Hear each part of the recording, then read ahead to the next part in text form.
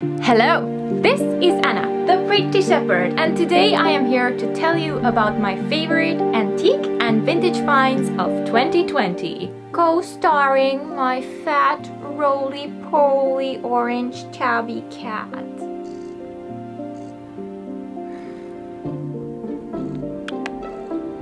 Okay, you won't be seeing her very much because she just likes to lay around being fat and just a little bit lazy, but you'll probably hear her purr, so enjoy!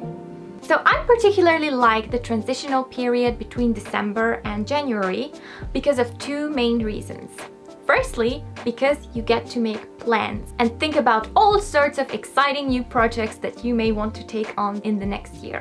But the second thing is looking back into the past year. And in this video, I want to share with you something that might even be considered an exercise of gratitude. I think it was back in November that I've read on VirtuousCourtesan's Instagram that she likes to keep a list of all her best antique finds, and at the end of the year she will rank the 10 best finds in her blog post. And since my strong suit is a lot more chatty rather than writing, I figured I would turn my list into a video. They say that time sweetens the memories, and I do believe that these sort of gratitude exercises will help us think back to 2020 in a slightly more positive way. Please feel free to join me as you're watching this, so if you can think of 3 or at least just one vintage thing or just favorite thing that came into your possession in the past year, please leave it in the comments below so we can all rejoice and start this year in a much more positive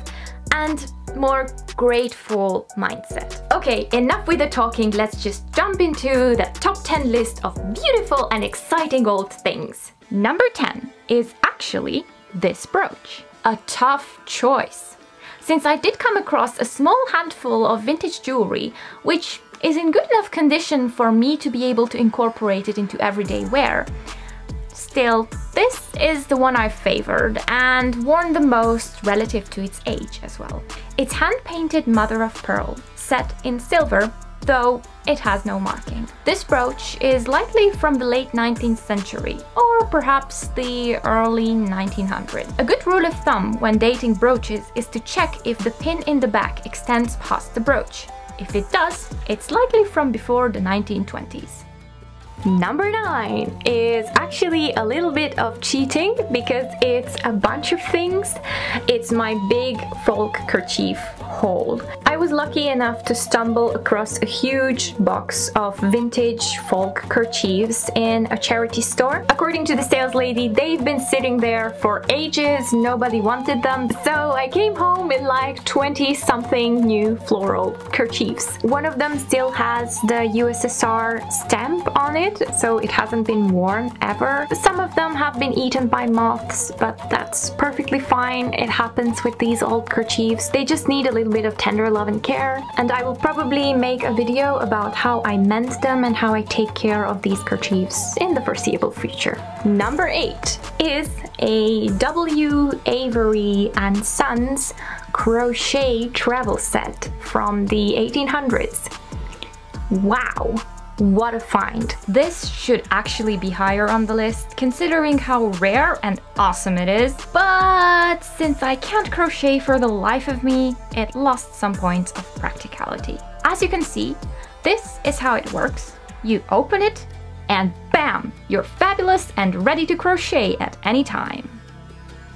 Number 8 is a set of Romanian folk costume pieces from the general area of Bihor and Banat. So I came across this sweet old lady in a flea market in my hometown. I fell in love with the skirt first and foremost because of the pastel colors. I just felt like they were my kind of colors, and then when I saw that she also had shirts, I figured I would make a set out of it, and then she also started showing me the aprons, and yeah. I try to rein myself in when it comes to buying folk costumes because there's quite a large availability of them, and yeah, my house is pretty small, so they wouldn't really fit in here. But This one was love at first sight. Number 6 is a 1910s belt with a gloriously beautiful clasp and, as far as I can tell, true silk lame. This one is so high up on the list because its condition is still good enough for me to be able to wear it for special occasions, of course, but it's still such a beautiful item that just like scream history as you caress it, and it feels so wonderful in your hands. Number 5 is this beautiful Art Nouveau coin purse. Now this one is so special to me because daffodils are my favorite flower. I'm still looking for the right kind of silk to refurbish it with, but even in its current condition, I'm sure you can see its unique beauty. This is how you're supposed to wear it, by the way, hooked into the waistband of your skirt. And yeah, it just sits there, surprisingly snugly. Number 4. A collection of ladies' magazines and patterns from 1905. Yes, you'd better believe it. This is actually the first ever original pattern and magazine of mine. I could hardly believe my eyes when I saw this listing. It's a set of magazines from Hungary with all sorts of articles and gorgeous pictures. Interestingly enough, I actually thought that I would be most excited about the fashion plates in it, but it turns out that I really enjoy the advertisements. Reading the way that they were worded and the things that they were selling is just such a great way to gaze into that time that this newspaper was printed in. For instance, there's an ad selling music sheets for piano based on recent folk music collections. How awesome is that? That there was a missus somewhere playing these folk music tunes adapted to piano. It just blows my mind. That's wow.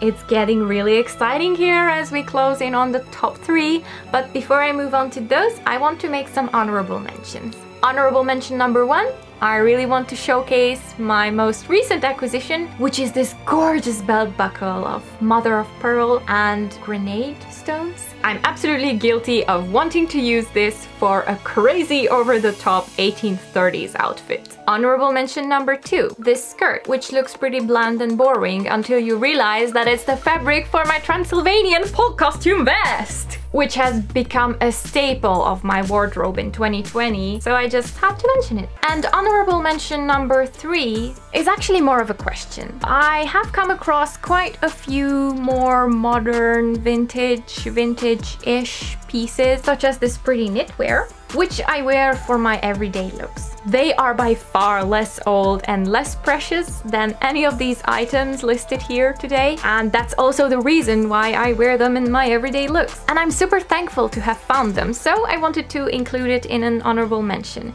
But my question is, would you actually be interested in me listing those things as well? Perhaps seasoned with some tips of where to find these sort of stuff and how to look for flaws in them or how to haggle. Do let me know in the comments if that's your cup of tea, because even though they may be less fabulous and exciting, I would love to share my tips and tricks for them if that's something that's useful to you. Okay, moving on to number 3. It is a Spanish mantilla comb, which, as I understand, is used for a certain type of Spanish folk clothing. Okay, so this one may actually be one of the newest items on my list, likely from the 60s. And the reason why it is so high up on this list, even though it's not quite that old, is perhaps the circumstance of how I came to find it. I just randomly stumbled across it in a charity store, and the salespeople had no idea of its value, so I probably got it for 1/10 of the price.